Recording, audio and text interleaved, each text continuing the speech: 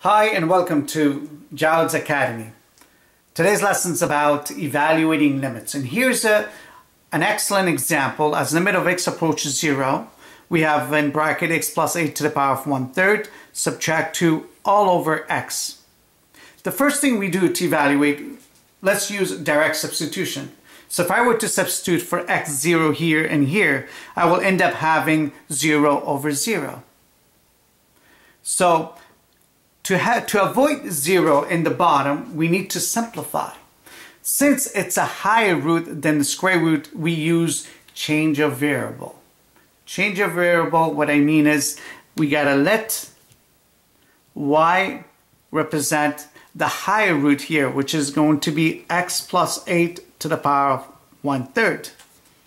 And then we're gonna go ahead and isolate for x in order to change the variable here, whatever we get here. So in order to isolate for x, we getting rid of this 1/3. To bring the 1/3 the other side would be y to the power of 3 equals x plus 8. Now to get x by itself, we have y to the power of 3 minus 8 equal to x. Now we can completely change the variable in this rational function right here. So to do that, we go ahead, we write as limit of x. Instead of x, we said x is equal to y cubed minus 8. So we'd say y cubed minus 8 approaches 0.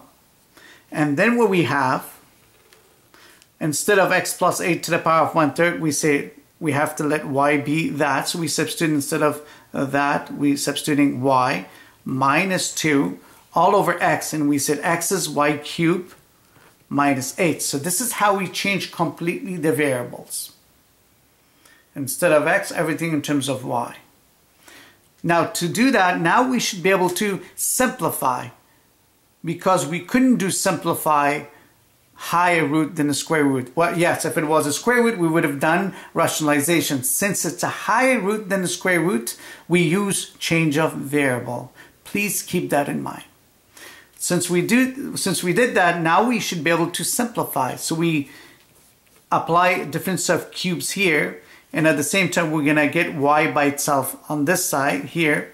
So it would be as limit of y should approaches 2. Because if I bring the negative 8 the other side, it would be positive 8. And cube root of positive 8 would be 2. So we got y by itself. Y approaches 2. And here we have y minus 2. And then we factor the bottom. This is a difference of cube factoring. Hoping you remember difference of cube if we were to have a cube minus b cube. And how did we factor this? We said it's going to be a minus b, then we have a squared plus ab plus b to the power of 2. That's a difference of cube factoring. A would be y and b would be 2 in this case. So we have then y minus 2, and then we have y squared, which is a squared, plus a times b, which is 2y, plus 4, which is 2 squared, b squared. Now we should be able to simplify.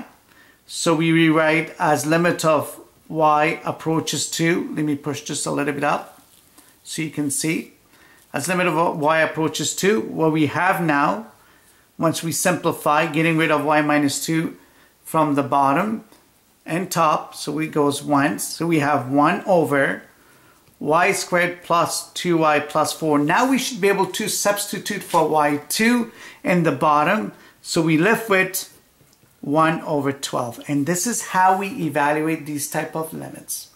I'm hoping that this was very useful for yourself. Please try this example a few times and then apply it to your homework. So don't forget to subscribe. And if you have any question or concern, below in comment box, leave your comment and I should be able to get back to you as soon as I can. And other than that, wish you all the very best. Good luck to you.